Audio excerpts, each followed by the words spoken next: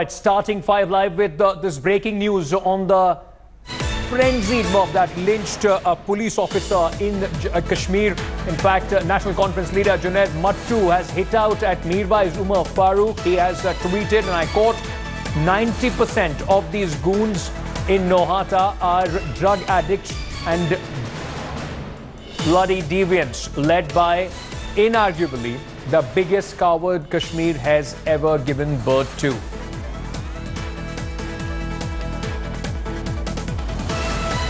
All right, strong words coming in there, and rightly so, from Junaid Mattu of the National Conference. Junaid Mattu is now joining me live, in fact, on the phone line on the broadcast. Mr. Mattu, there are no words to, in fact, express the anger that a lot of people across the country are feeling of what has happened yesterday.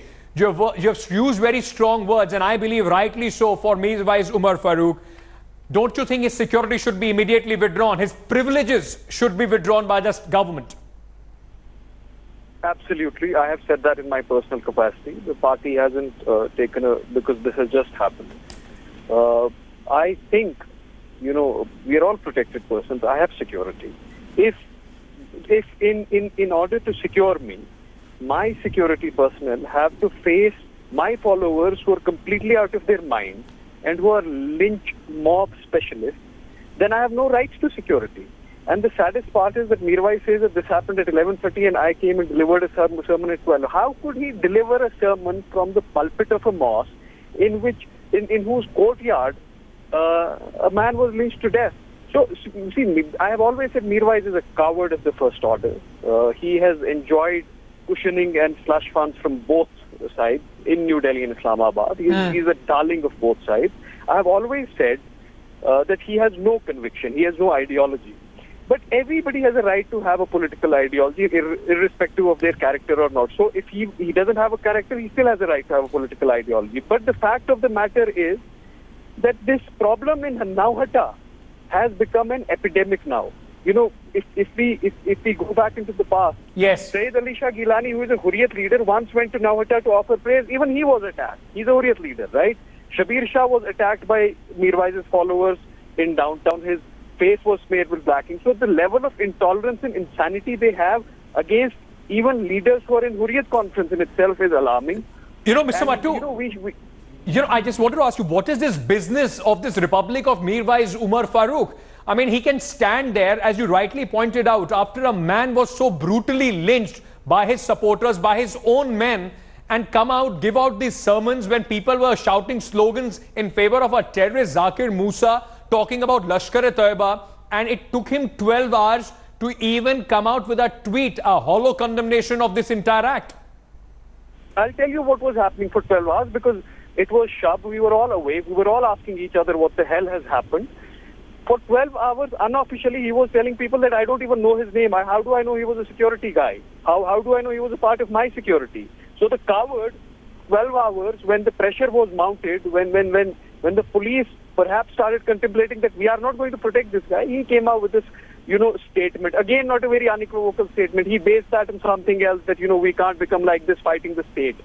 I have spoken up against state's atrocities more than anybody else. I have opposed New Delhi more than anybody else. And people have called me a Pakistani, they've called me a jihadi for that. I don't care. My conviction is this: I call a spade a spade. And the fact of the matter that this happened in Jamia Masjid is not an aberration, it is the norm. He leads a pack of deviant drug addicts in that mosque who have received his political patronage, and that needs to end. Period. No Mr. Mattu, as a Kashmiri, I'm asking you, you are a Kashmiri, isn't this time for a crackdown on this man who you call is a man who is leading a pack of deviant drug addicts? He's the man who comes on social, who in fact gives some sort of a, he comes out, gives a social and religious sanction to stone pelting, to militancy in name of religion, in name of Kashmir, to mob violence, and this is what we are seeing. Isn't this time for a crackdown and to end this Republic of Mirwaiz Farooq? You know, there is nothing like a pope in our religion. His great grand uncle, you know, when Kashmiris were fighting against tyranny and they were fighting against despotism, against the Dogra regime, he used to be on a stipend of that regime. It used to be called a wazifa. So when we were fighting against the Maharaja for his brutalities, his ancestors were on their stipends. Every human life is priceless. I went to this DSP's home with my colleague, Mr. Nasir Aslamwani, and it was so, it's heartbreaking. It's heartbreaking. It's completely heartbreaking. I'm at a loss of words. There are no words which can express this barbarism. Absolutely. My heart goes out to the family. This man who was there protecting not only the mosque but also Mirwaiz Farooq, a Kashmiri whose house was just in that same vicinity, killed so brutally. These people cannot even call themselves Kashmiris by the act that what they have done. Thank you so much, Junaid Mattu, for your strong opinion about this. This is time for Mirwaiz Farooq and his goons, in fact, to be brought to book. Well, a political blame game has, in fact, started on the death of a brave police officer. Listen in to what we are getting from both sides of the political divide. जो लोगों की हिफाजत के लिए अपना फर्ज अंजाम दे रहा है, उसको इस तरह से मारपीट करके उसको मार देना, इससे बड़ा शर्मनाक वाक़या कोई हो नहीं सकता है। पर जिस वक्त जिस दिन इनके सब्र का पैमाना लबरेज होगा तो मैं समझती हूँ बहुत मुश्किल हो जाएगी। I mean, our police is one of the best police force in the country. They are showing maximum respect because they feel they are dealing with their own people. पर how long, कब तक ऐसे चलेगा? अभी कुछ दिन पहले SHO, उसके साथ 5 पुलिस वाले, कल ये DSP को, ये तो कोई अपने काम से नहीं गया था. He was there to protect the lives of people. अपना काम करने के लिए, अपना फर्ज अंजाम देने के लिए गया था. From day one, been saying that this government is the most important government, and that it should that Mahbubullah will never take action against any militants with a full gusto. But my party has been holding that the balance of advantages is to continue with this government. I can understand, but in individual capacity, will you demand a president's rule at least? I have been demanding for the last 2 years only this. I'm saying that, but the governor also must file a report. Absolutely barbaric, a cowardly act, a brutal act, and we strongly condemn it. Use the one instrument which your predecessor, your leader, your Guru Vajpayee ji used, which is dialogue. Dialogue to find a political solution to a political problem. But they don't want to. They want some kind of a muscular policy. And who is being destroyed in that so-called muscular policy? Who is gaining? Pakistan is gaining. Well, dialogue on its own time, but this cannot be a time for dialogue. I'm being joined by R.P. Singh of the BJP and also Inam ul Nabi, who is joining us from our Srinagar bureau. In fact, we are also being joined by my colleague Shuja ul Haq. Let me just first quickly go to Inam. As a Kashmiri, aren't you ashamed of what has happened in Jamia Mosque? Mirwaiz Farooq came after this lynching. It took him 12 hours to even issue a hollow condemnation from a man who is used to inciting mobs. What would you have to say about that?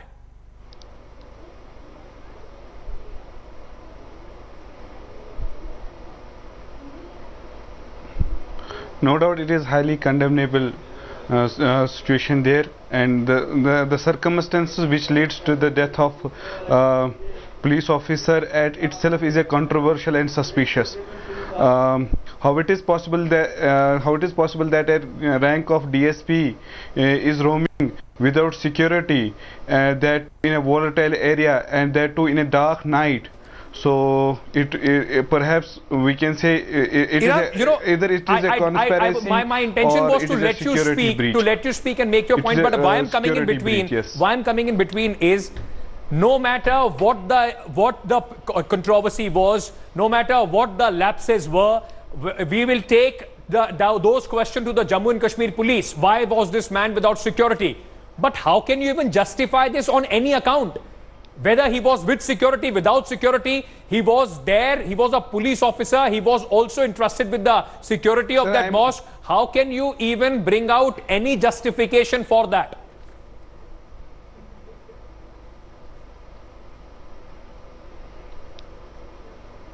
Sir, I am not justifying, and you cannot justify this incident. I termed it highly condemnable and inhuman act, but simultaneously I am urging the authorities to investigate the matter, how the senior officer was. These people, those who lynched him are followers. These people, those who lynched him are followers of Mirwaiz Farooq. Now, don't you think that Mirwaiz Farooq should also be booked? It was his men. He came there, did not speak a word about this. No, how can you say how can you say that they were the followers of the Mirwaiz? Who recognized them as the followers of the Mirwaiz? Telling me that it is just, I was just listening the statement of the Junaid Mattu, who is a spokesperson of No, sir, I will tell you, with Mirwaiz there were many security personnel inside with a senior police officer. Had this been the intention of the Mirwaiz, they would have been attacked them inside Jamia Masjid. RP Singh, isn't this the time when people like Mirwaiz Farooq, their security should completely be withdrawn by the government? Why should they enjoy those privileges? Well, Ankit, before I start, he has nothing to do with this incident, and he has condemned this act. He has tweeted, he has made the statement, he has condemned this act. 12 hours. If he had anything to say, part of the national conference. If he had anything to say, he should have said it right when he was giving a sermon. I am ashamed to even say that Mirwaiz Farooq, who calls himself a cleric, was giving a sermon just after half an hour. People lynched somebody in that same courtyard. Let Mr. RP Singh speak now. Mr. RP Singh, isn't this time that the Mirwaiz Farooq and the likes should be stripped of all security? Why should we even spend a single rupee? Why should we let our men die for their security? I'm 100% with you on this, and I'll appreciate the state government should immediately take action and see what has to be done on this, because it's a law and order state issue. RP Singh has no moral right to speak on this issue. When you spoke, he was listening, Mr. Iman. Let him speak. RP Singh, you don't have any right to speak. You don't have any moral right to speak on this issue. Inam, let's have a civil debate. We have seen the barbaric uncivility yesterday night, at least in the studio. Let's have a civil debate. I'll ask my producers to, can I just get the audio, or can I just get the audio of Inam down, please? RP Singh, make your point quickly. Go ahead. It's very clear. Till yesterday they used to about Kashmiriyat. And then from there they started talking about Islam, and they started talking about that we are talking about Islamism. But is it Islamic? What they have done is it Islamic? Is it in the holy month, killing their own person, killing their own brother? Neither is Kashmiriyat, neither is part of Islam. Which Islam teaches them? Only one Islam teaches them. This can't be, and no religion teaches things like this. Shuja, I wanted to come to you quickly and ask you this. There, of course, are lapses as far as the state police's version is concerned. There are questions that are being raised on why was a senior officer of a deputy superintendent rank there without any security. What was he doing there? And also, through the night, the police could not identify that there was a man of their own who was lynched so brutally. And what is it that they are doing now? Well, yes, Ankit, there are many questions that, it's simple that they would arise from this entire incident. Like the first and foremost question is, why was he alone? He's after all a DSP rank officer.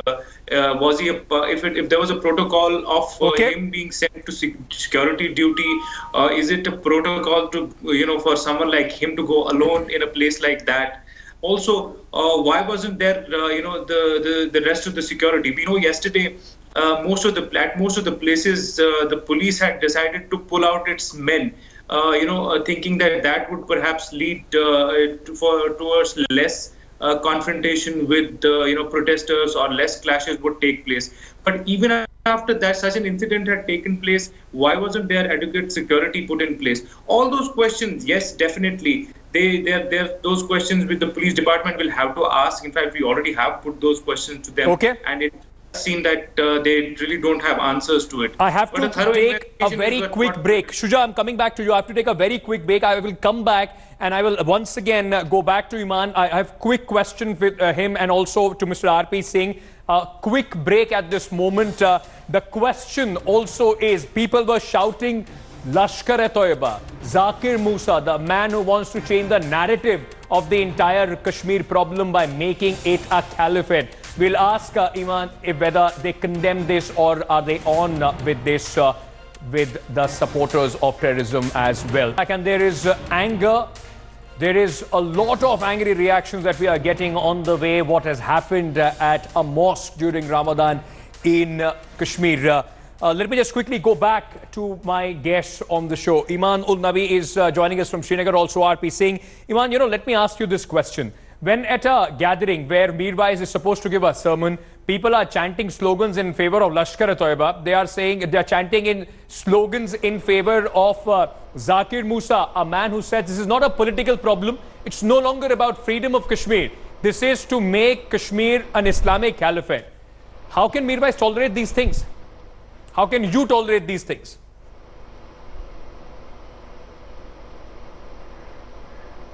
Please correct my name. My name is Inam, not Imam. You can call me by Inam. Right, Inam. And as far as your question is concerned, I have told many times on television shows. Yes, between the Zakir Musa's religious ideology and our ideology of seeking political resolution, one thing is very clear, that we want the resolution of this issue. One thing is very common. No. So if you have problem with Islamic caliphate or anything else, that is why then you must concentrate on the political solution. And the supporters of Mirwaiz will continue chanting slogans in favor of Zakir Musa. Common is the resolution of issue. By any means, make it Islamic caliphate, you don't care. You're talking about a political issue, isn't it? I said one thing is common between the political and religious ideology, that is resolution of Kashmir issue. Iman, before I go to RP Singh, my last question to you. Religious ideology, because that is resolution of Kashmir unnecessary, it becomes a to and fro. Let me ask you last question. Don't have any right to speak on issue because they have I will decide who has the right to speak on my channel. You will not decide who has the right to speak on my channel. As you have been invited, he has also been invited. Please keep your opinion about RP Singh and whether it's right to yourself. Last question to you. Last question. They have been lynching Muslims around the country. Right now, there is nothing else that you should be reminded of but about what has happened last night. And onus comes on them. Last question to you before I go to RP Singh. Are you ashamed? Are you ashamed as a Kashmiri of what has happened yesterday? Would you call all those who lynched the DSP a Kashmiri? Tweet of Mr. Farooq, which said, I am deeply disturbed and condemned the brutal I told you first, we cannot. Can those people be called Kashmiris? Those who lynched a man, those who are from their own neighborhood. They are not even followers of Islam.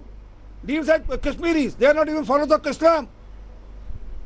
But what sort of Islam are they talking about? And RP Singh, my question to you as well is, you are also a partner in the state government. What is happening? Why the state government has, allowed this situation to become so grave? Why can't you now take a decisive action? There is an MP from BJP, Subramaniam Swamy, who's calling for governor's rule in Jammu and Kashmir. Well, for everything. Well, they are responsible for every killing. Quickly, RP Singh, I have to take a break. Quickly. For that, Mr. Subramaniam Swamy will speak. But as far as the party will take call or the government need to take a call on this, not us. But as of now, there's a government which is in running. But I want to say something. Quickly. Mr. Mirwaiz has tweeted saying that he says all his mercy and blessing is night prayer said.